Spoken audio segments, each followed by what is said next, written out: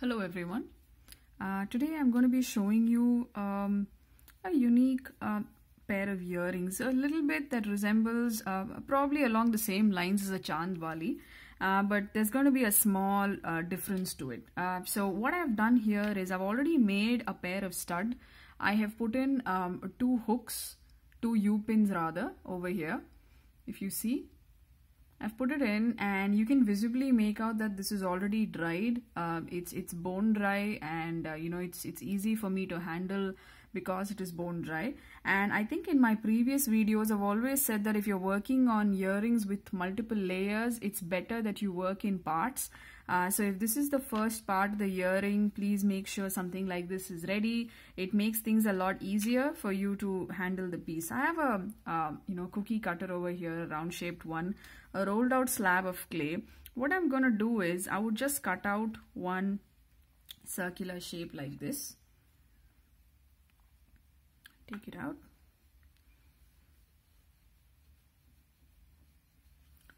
Smoothen it.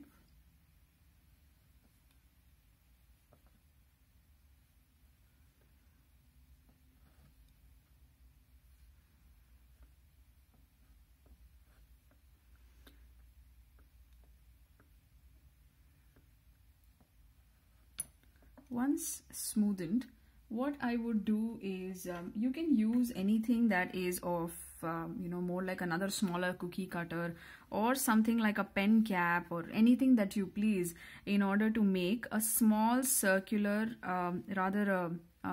just a circle in the center and cut it off. So I just position it, make sure it's correctly placed in the center, and only then make the cut. So just trying to remove that mark because I just want to make sure that it's in the center. You'll see why, or rather what I'm going to do with it post I have cut it.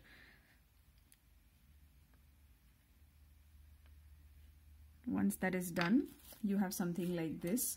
Just, you may want to just... So what happens is any excess, see, I want this portion to be, nice and perfectly round. So I just try to smoothen it with the smooth part of any tool, which is, it could be a pen, it could be a refill. I just roll it out in circles so that, I just get a really smooth center. That's it. I go on to smoothen it again.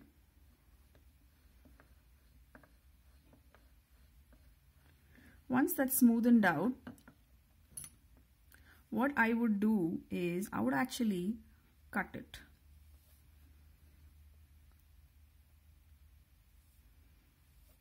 And I get two semicircular halves in this manner.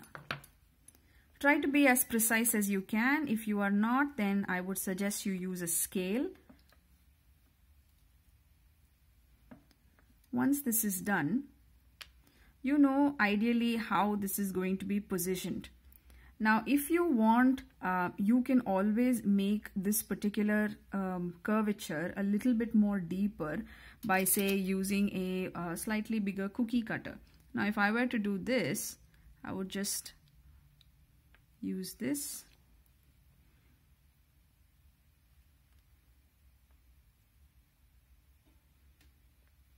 I would do this. Probably have these ready. I just cut off a little bit more from this. That's it. So you already figure out that it's kind of in this manner.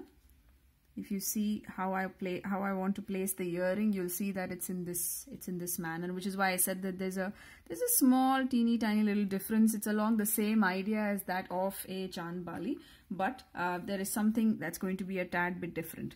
Now that we know this is how we're going to place it, we'll just try and smoothen out the whole thing.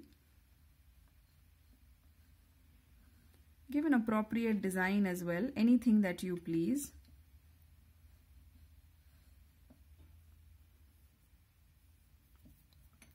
I would want to probably do something what I did yesterday. Yesterday I showed you how I would use a needle tool and make a couple of designs. So I would probably do that. The teeny tiny little bush kind of a design. A plant bush or anything.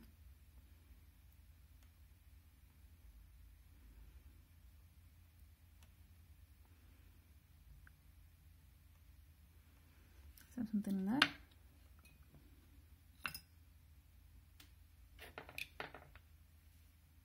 Just use the nozzle like this.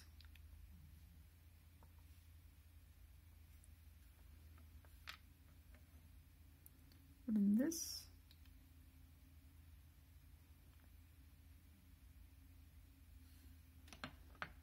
We have it that way. I'll work on the other pair as well.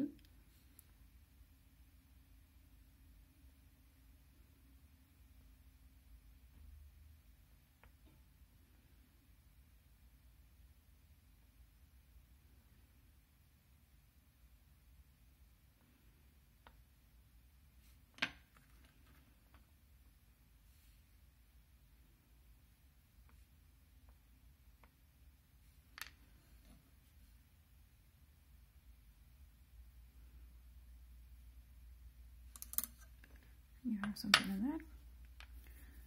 Now that it's done, so you can obviously imagine why I would always say work in parts, because clearly when both these parts are extremely wet, you know it's going to be very difficult for you to put in the pin and you know, join the two. So at least if one part is dry, you're able to hold this on you know, quite without any hesitation, because you know it's not going to distort the shape. It's completely dry. So that is a big advantage there. I have a couple of my fingerprints and all, just wipe it clean. Once that's done, I have a few U-pins. I always keep things ready, so you can use your bent nose plier if needed, and put in one of them here. Because these are corner to corner pieces, you would want to do something like that.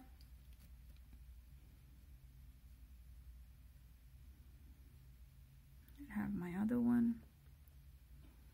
Be very gentle, be very careful in handling these pieces, because it's of a delicate nature. You don't want it to, you know, just break. And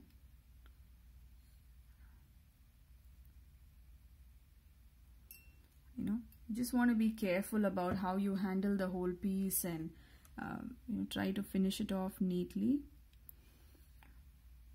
I'm just trying to, you know, make any amount of excess clay that's kind of jutting out, I just try to press it back inside and finish it off neatly. Even though it's just a hook, it just makes a lot of difference when some things are finished off neatly and well. Oh, okay. I think I missed to put the hook through that. Let me just redo that again.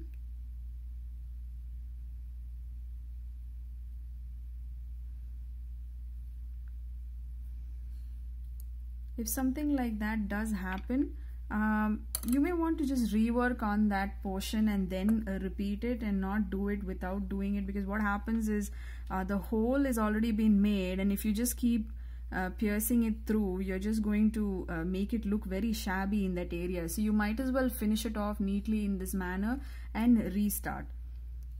Because the clay is wet and all, you know, it makes it easy to do any kind of corrections at this stage. So well, there, this way I think it makes it a lot more easier for you to handle the piece, and you also are convinced that it's neat and tidy. So I'll go on to the other one as well.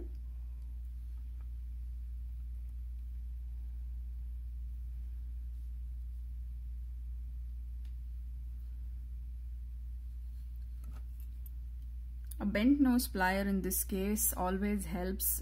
You know, it just makes things a lot easier, because well, our hands are not this tiny, so sometimes it just doesn't fit in these little gaps. So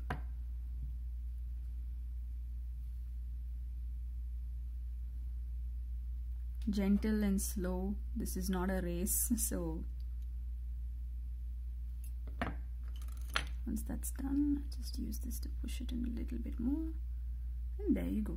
You have a neat, beautiful, simple little pair here. But wait, this is not done.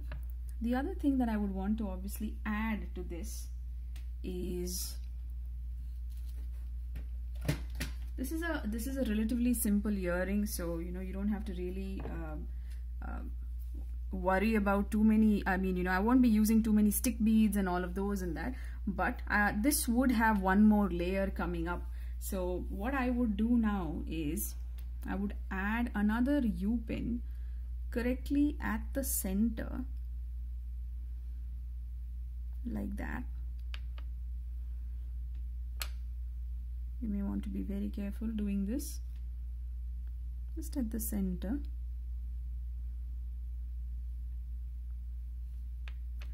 Let that be the way it is now. We can take a small quantity of clay, use our little Jhumka mold, measure a small quantity of clay in size 1, 2, 3, 4, 5. In the 5th one, that's what I'm doing. And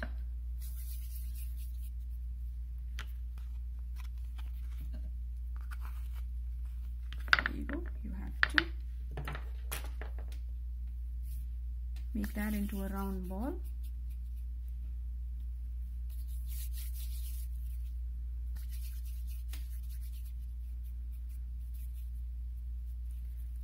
Now in my previous videos, I've already uploaded the method of doing a conical shaped Jhumka, and that's exactly what I will be doing here. I'll make this into a simple conical shaped, a small Jhumka, because that's what you'll get, with 5. Once that is done, remember that conical shaped Jhumka, I would use these 3 fingers, press and turn, and once you see the shape already developing, make use of your board and neaten it.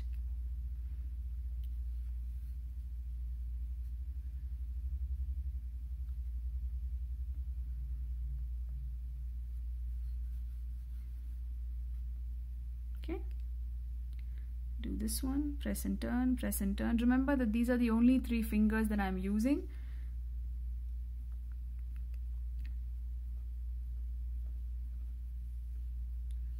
Once you have a basic shape, make use of your workboard and neaten it.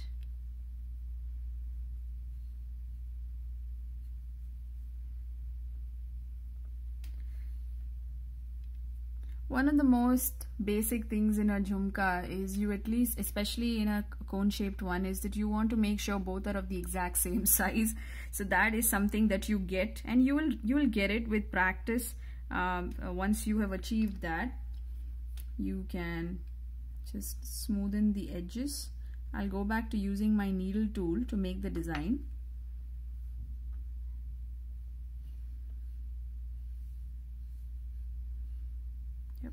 Correct. I just want to make something which matches this, so I would just do the same thing here.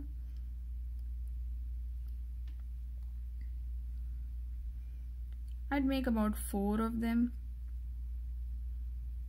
which gives me opposites, so just easier.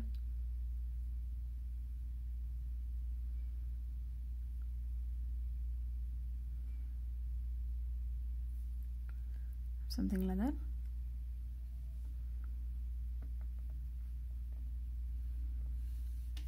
Repeat with this one and show you how that design looks. So it'll be this way, so you know that it's going to be a 3-layer earring. It's not as you might think this is probably going to look very heavy or seem very heavy, but it's actually not. If you realize, if you see that we are actually not added any kind of stick beads or ghungroo beads or anything of that sort, because that also ends up adding a little bit of weight to the entire piece. We will just be adding one ghungroo bead at the base of this particular Jhumka, and that should be it. Just giving it a small roll, that's all. I'm not going to do much there because I don't want it to lose its design. Once that is done, I'll just add some 4 dots to it as well.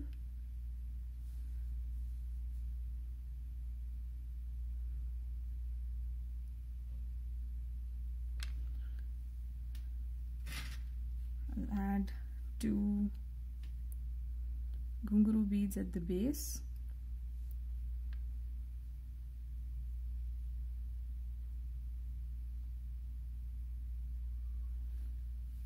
There you go. I have 2 of these cute little earrings here.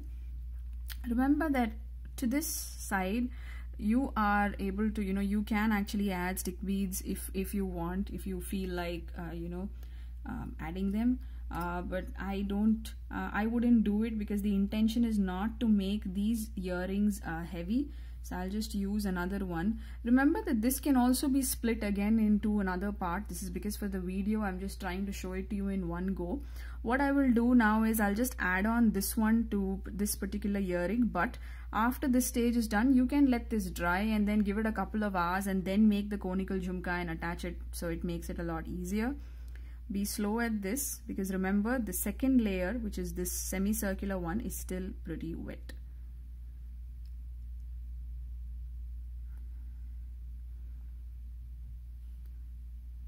There you go.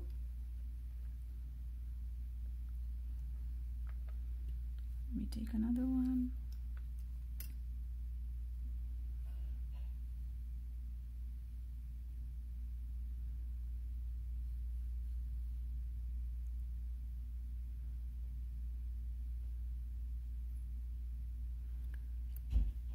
And there.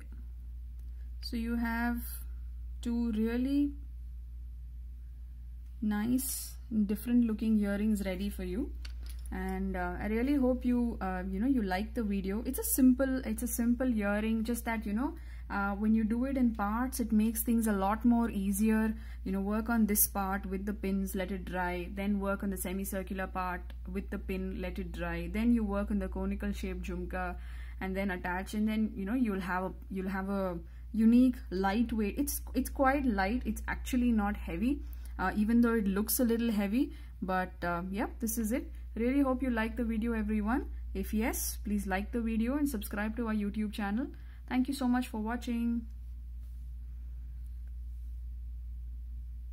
Please don't try picking it up like the way I did, because it's not to be meddled with. I just wanted to show this just in a more closer view. It's simple. I have not done too many designs on it, kept it simple.